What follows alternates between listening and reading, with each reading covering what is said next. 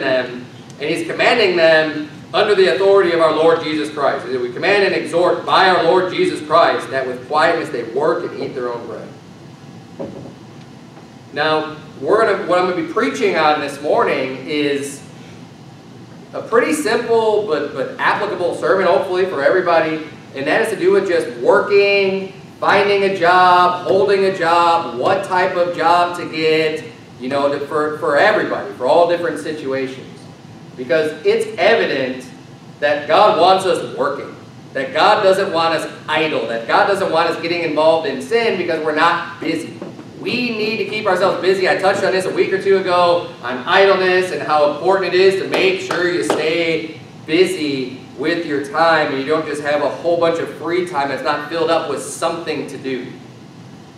Because the more idleness you have, the more sin you're going to get into. And the problem that they had here is that some people just weren't working at all. But on the flip side, we're getting into this too, is that some people work too much.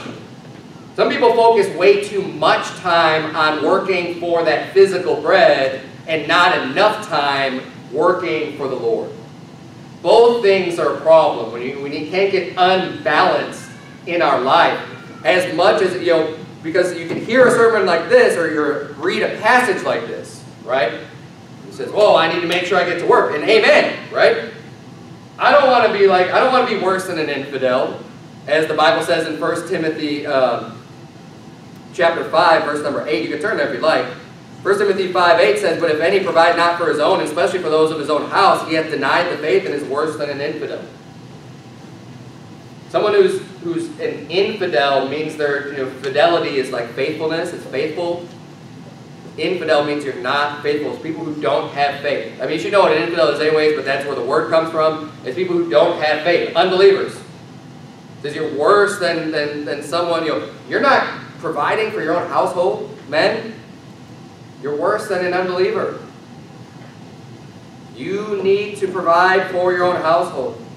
And so you can hear and read passages like this and say, wow, I don't want to be that guy.